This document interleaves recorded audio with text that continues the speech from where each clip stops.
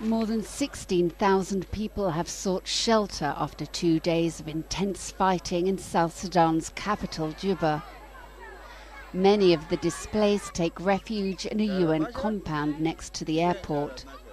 Aid workers say the number of refugees is rising and food supplies are running low. The UN says up to 500 people have died in clashes between rival army factions.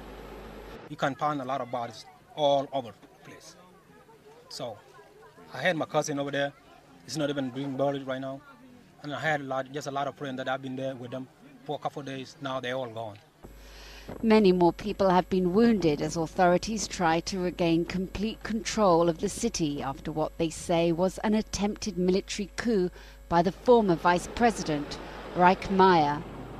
The Juba government said it had arrested 10 major political figures and was hunting for its former vice president. U.S. Secretary of State John Kerry, on a visit to the typhoon-ravaged Philippines, urged for a peaceful and democratic solution. Political differences need to be resolved by peaceful and democratic means, and those have been hard fought for. The government should respect the rule of law, and the people of South Sudan should be able to realize their full potential in peace.